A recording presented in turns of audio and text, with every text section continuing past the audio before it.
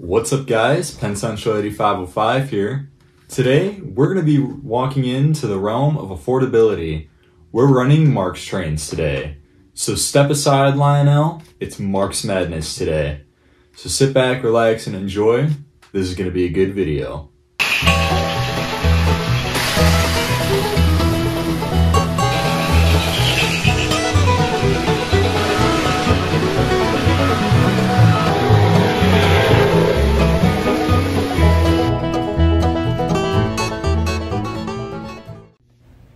Our first Marx engine we will be taking a look at tonight is the Monon number 81. This is a great little engine based on a Alco FA, I believe. And I have it pulling a string of Marx freight cars to look kind of like a little work train. I really like this engine, and I like that I have a matching caboose for it.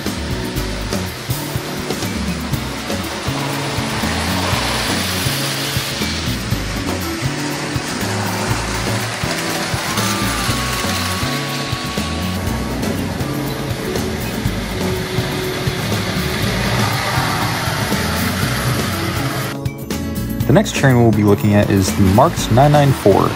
Now the 994 is actually the largest locomotive that Marx made that uses the standard four-wheel motor. A fun fact there for you.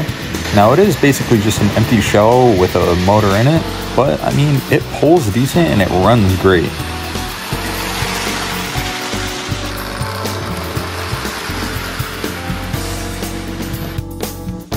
Next up is the Marx number 4000 New York Central E7. This is a good little engine.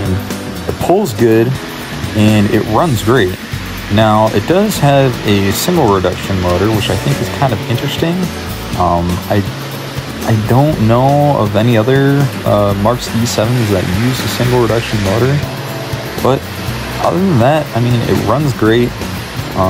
Now it is missing the horns on the top, so I'll have to get replacements for those eventually, but it looks pretty good for what it is. Next is the Marx 1666. This is a great engine and a great set. Now I find it kind of interesting that they lettered the engine for the Pensential. Reason why I say that is because the Pensential never had steam locomotives.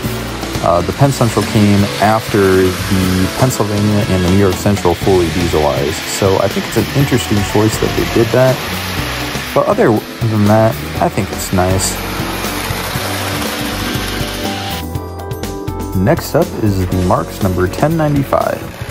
Now I have the engine and its matching set of passenger cars to go with it, and the separate sail B unit for it. This is a great set. I like that this engine actually lights up as well, and all the coasters are supposed to light up. Now the actual coach at the front there, for some reason the light's not working, so I'll have to get in there and fix that. But other than that, this is a great set. Alright, so it's been a lot of fun so far. But before we get to the last engine, let's take a quick break and we'll be right back, alright?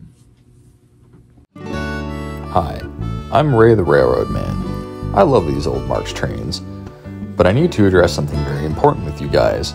When buying a Marx train, make sure to check the motor. It may have a fat wheel.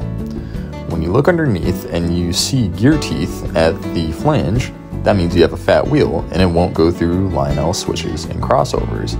If you do, it could lead to very serious disasters like this one, and you don't want that. So take a word from your old pal Ray, and make sure to check your Marx motors. And with that, I wish you all happy railroading. Alright, now that we're back from the break, let's run our final train of the day. The final train we'll be looking at is the Marx number 333, one of the biggest locomotives Marx has ever made. Now, this is one of the only two locomotives that uses a six-wheel motor, and honestly, I like this engine a lot. Now, yes, I know I don't have the right tender for it, but I do have a rare wedge-style tender with the separately added ladder on the back, which I think it looks pretty good with. And also, fun fact, K-Line actually got this tooling So this actually was seen in a lot of starter sets. So, fun fact for you there.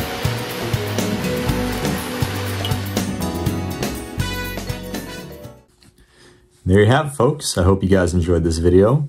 Make sure to like, share, comment, and subscribe.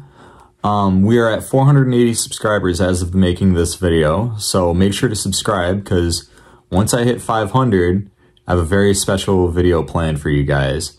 So, yeah. I hope you guys have a wonderful day, and this is going to be Penn Central 8505, out.